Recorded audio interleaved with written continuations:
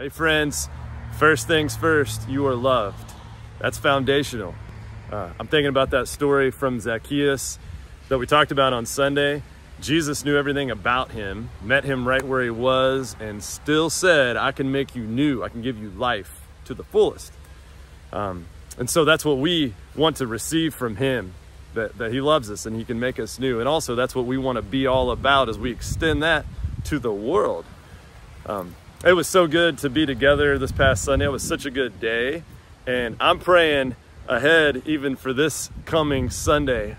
Those gatherings together, I think, are critical for us as people trying to be like Christ in our world. Speaking of which, this Sunday starts my first series as your lead pastor. I'll be maybe saying that phrase a lot over these next few weeks. My first ...